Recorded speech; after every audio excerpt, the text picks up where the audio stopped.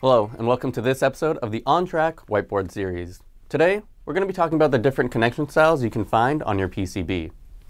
We're going to talk about direct connect, no connect, and mainly thermal connect. We're going to talk about why we have 2 spokes versus 4 spokes, and why we have 90 degrees versus 45-degree angled spokes. So let's get right into it. Direct connect is when we have a pad or a via connected all around to its surrounding copper. And that's really going to be your default, what you use most of the time. You're going to use it when you don't use a no connect or a thermal connect. Next, we'll talk about no connect. So no connect, you may be wondering why have a connection style that doesn't connect. The main reason is to control the flow of current. So here's an example. If we're looking at our board from the side and we want to have our signal go from the top layer to the bottom layer, we may have a direct connect at the top and bottom, but a no connect in the inner layers. So we're avoiding connecting these inner layers. We're just going from the top to the bottom. Next, we'll talk about thermal connect. Thermal connect is really used for hand soldering, selective soldering, and rework. And you need to be careful when using thermal connect, because you could get something like tombstoning. Let me explain what that is and how it happens. So here we have a component. We have our solder paste on our pads, except this side is thermally connected, and this side is connected to a large piece of copper. And being connected to this pad is connected to a large piece of copper, while this pad is thermally connected. And when this is connected to a large piece of copper, that means that the heat will be wicked away from that pad much more quickly than this side. So when this cools, the surface tension of the solder paste will lift up the component on its side, and it'll turn into something like this. So here is our component,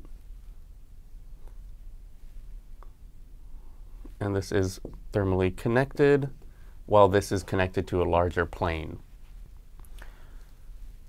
And we'll get something like this. And tombstoning is actually a very good name because you have your component standing on its side looking like a tombstone, and also it signifies the death of your board. So next, let's go to 2 spokes versus 4 spokes. Why would you want to have 2 or 4 spokes? Well, the reason you would want these different number of spokes is because of the current you're drawing. So if you're drawing more current into a pad or a via, you'd want more spokes. Also, you'd want to adjust the width of those spokes. And if you want to determine the width, you can use something like IPC 2152, or a calculator like Saturn, or even something like PDN Analyzer. And they could help you determine what a good number of spokes is and the width. And you want to make sure you get that right, because if you do not, you can create a fuse. If your spoke is too thin, it can't handle the current. It could basically become a fuse, burn up, and then the rest will burn up. Next, 90 degrees versus 45 degrees. And that really has to do with placement and your design rules. So let me draw an example for you. Here, I'm going to draw a component. These are the pins. And if we have our, let's say, vias are at 90 degrees with 4 spokes, our clearance rule will get rid of these spokes. These are too close to each other, and it'll create a problem, and what will happen is these spokes will go away. And this is what we call a starved thermal. And now we're kind of where we were before. We're missing a spoke, therefore more current is being pushed through the remaining spokes, and it could create a fuse situation where these will burn up and you'll lose a connection.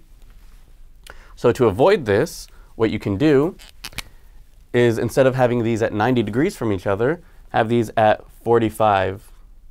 And you can see at 45, we're avoiding these clearance rules.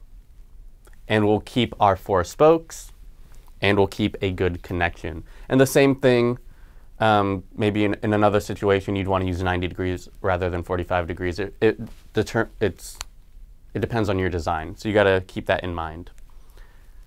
That's really the meat and potatoes of what I wanted to talk to you about today.